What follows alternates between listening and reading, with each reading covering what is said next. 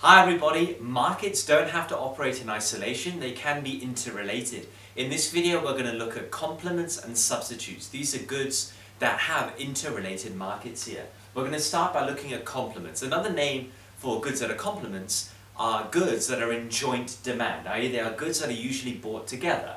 Some classic examples: printers and the printer ink, coffee machines and the capsules that go in them, razors and the blades. These are all good examples of complementary goods. Let's understand how the markets are interrelated and how we would show changes in markets between the two goods. So let's look at here, first of all, the demand for printers, so the market for printers here, and then the demand for printer ink. So if the price of printers, let's say, goes up from P1 to P2, what are we going to show there? We're going to show a contraction of the demand for printers. So there is our contraction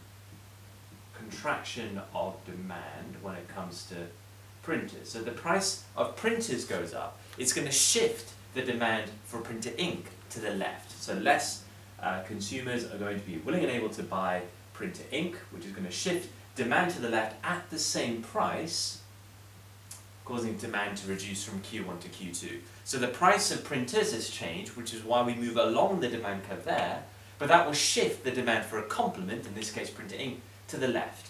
Vice versa if the price of a complement goes down. So let's change the example. We look at the price of razors here, so the market for razors, the demand for razors, and then we'll look at the demand for razor blades on the right hand side here. So let's now say that the price of razors has decreased from P1 to P2 here. That will lead to an extension of demand for razors. So let's label that extension of demand here. Okay, so the price of razors has decreased, which is why we move along the demand curve and show an extension of demand there. But that will shift the demand for razor blades to the right, as more people will now purchase razor blades as they purchase razors. So at the same price, there is now going to be a shift of demand to the right and an increase in demand of razor blades. So this is the interrelationship between markets when there are complementary goods, goods that are in joint demand. And this is how we will show the impact on a diagram here. What about for substitute goods, goods that are in competitive demand? What would that look like? Goods that are in competitive demand are known as substitute goods. They're rival goods for each other, they're very similar to each other, and they're in competition with each other. Some classic examples are here: Coke and Pepsi, Big Mac and the Whopper, Apple iPhone and the Samsung Galaxy. All classic examples of substitutes, loads out there in the real world. What we want to show is how the markets are interrelated again, how the price of one good affects demand for another substitute here. So just to speed things up, I've already shown the price changes. I'm going to stick to Coke and Pepsi. It's a very simple, classic example where the price of Coke is changing in both cases. What happens to the demand for Pepsi, the demand for a substitute? Well, if the price of Coke goes up, demand for a substitute will shift to the right. So here we show the price of Coke going up and we see a contraction of demand. We move along the demand curve when it comes to Coca-Cola here, and we see a decrease in quantity demanded there. But when the price of Coke goes up, demand for a substitute, i.e. Pepsi, will shift to the right. More consumers will be willing and able to buy Pepsi, and we see at the same price there is a greater demand for Pepsi. Demand shifts to the right. Whereas when the price of Coke decreases, we see an extension of demand for Coke. We move down the demand curve and we see an increase in the quantity demanded of Coke. If Coke is cheaper, demand for a substitute, i.e. Pepsi, will shift to the left from D1 to D2 at the same price, which reduces the demand for Pepsi from Q1 to Q2. So the basic idea is as the price of a substitute changes, we move along the demand curve for that good, but then demand for another substitute will shift either to the right if the price of a substitute goes up, or to the left if the price of a substitute goes down. That's how we show it very simply on diagrams. Easy stuff. Let's continue now by looking at derived demand. Derived demand is just when the demand for a good or service comes from the demand for something else, i.e. it's derived from the demand for something else. You can think of this as input demand. When demand for something increases, demand for the input will increase too.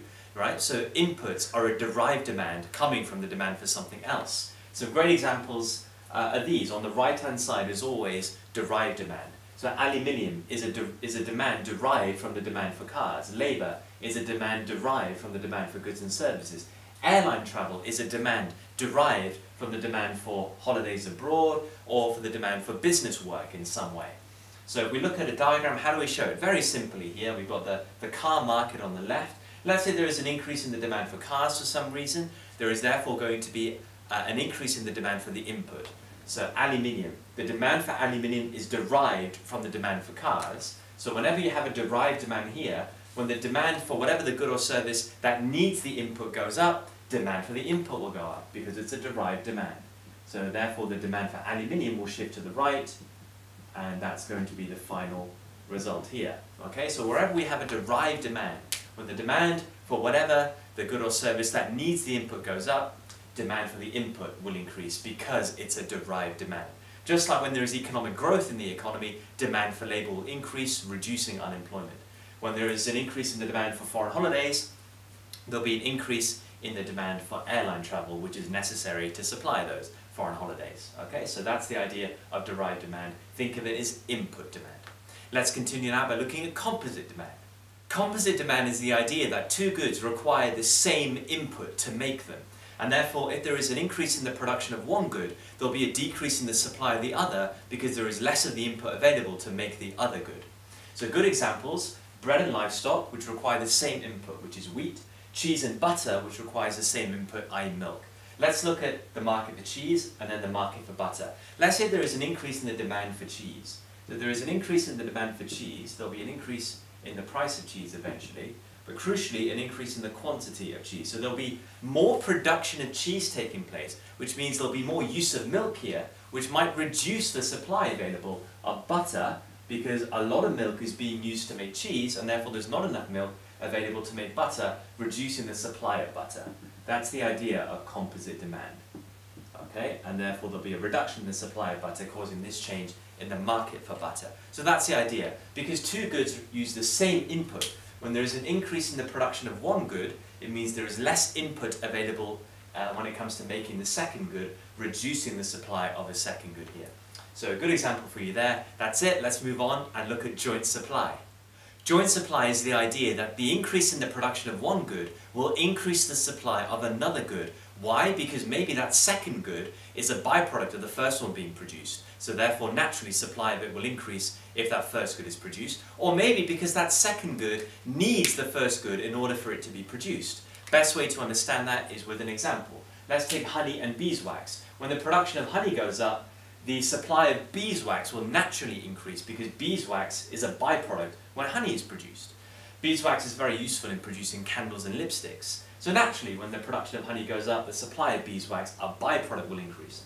Whereas petroleum and paraffin, to produce those, to supply those, requires crude oil. So therefore, when the production of crude oil goes up, the supply of petroleum and paraffin will naturally increase because they require crude oil to produce them.